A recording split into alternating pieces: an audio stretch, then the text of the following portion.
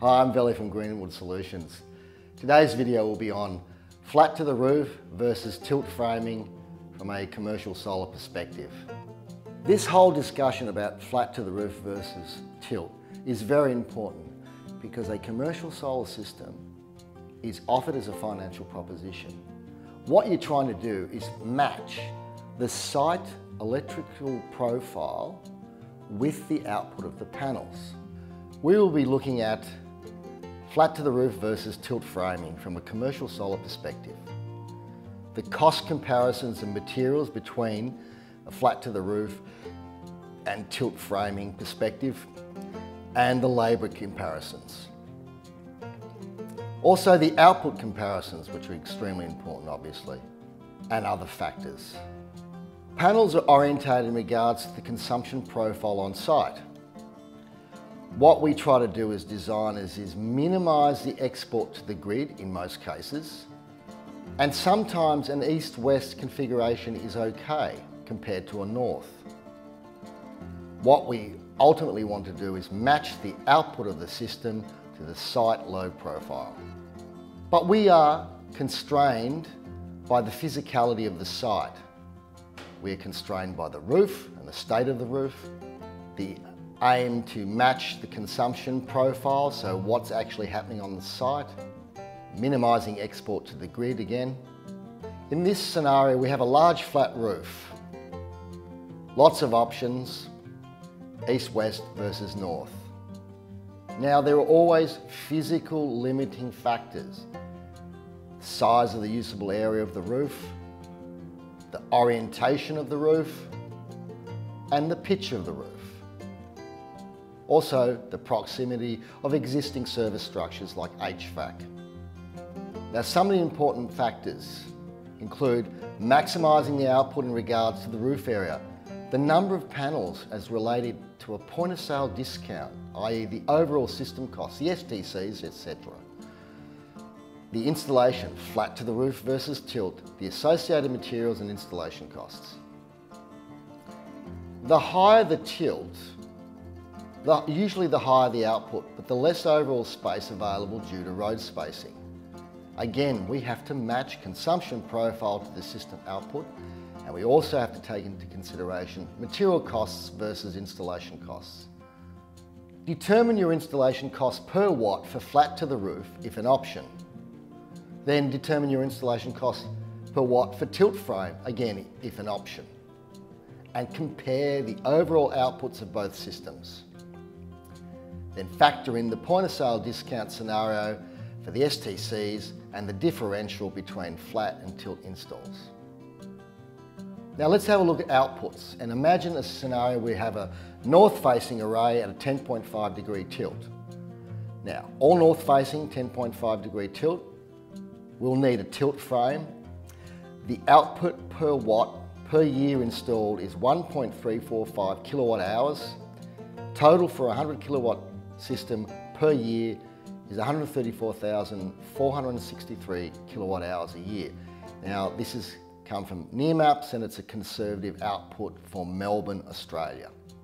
So total for this 100 kilowatt system per year is 134,463 kilowatt hours a year.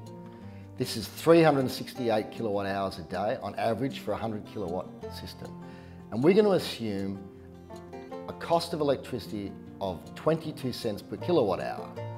So the total savings per year on this particular scenario is $29,581 a year, assuming all is consumed. But this is not the reality.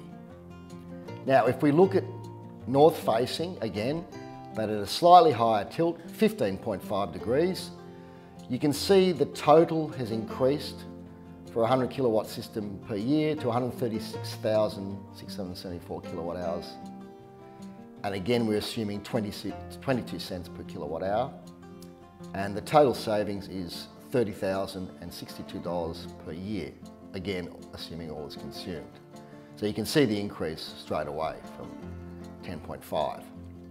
Now we go to 17.5 and we have increased the amount of energy being produced per year, and that is equated to a total saving of $30,205 per year.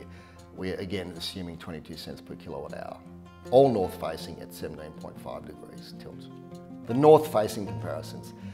The difference in saving between 10.5 and 17.5 degrees is approximately $615 a year.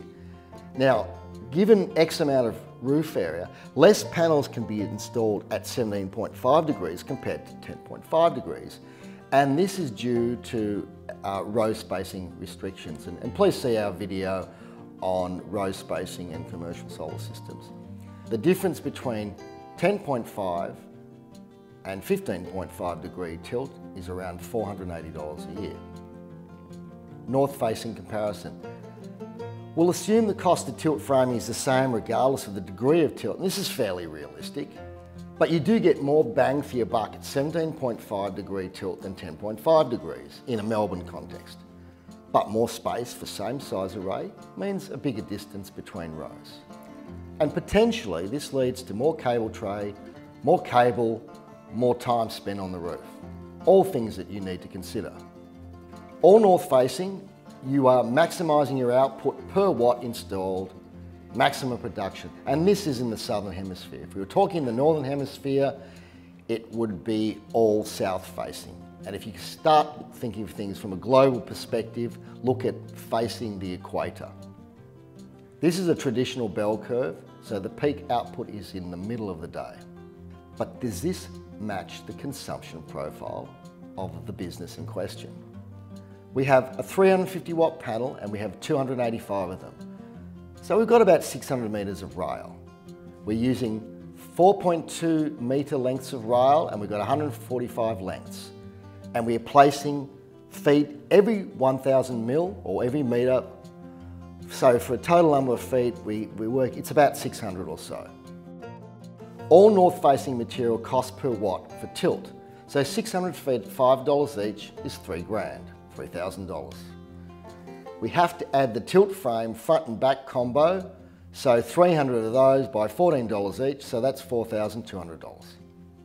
Rail cost is about $25 a length.